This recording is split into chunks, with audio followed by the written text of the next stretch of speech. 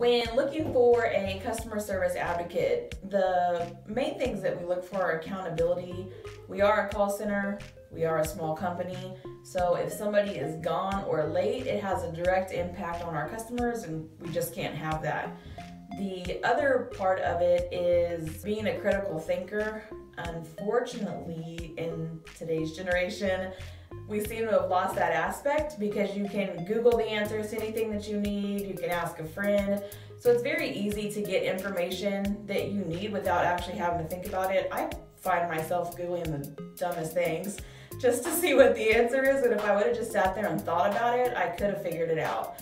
So it's the same thing. We want to push people to keep that critical thinking mindset, so when the need arises to think outside the box, they can do it and not be put off by it. So accountability, critical thinking, and then just having a personality on the phone, being able to keep the positive mindset that we've talked about in previous videos.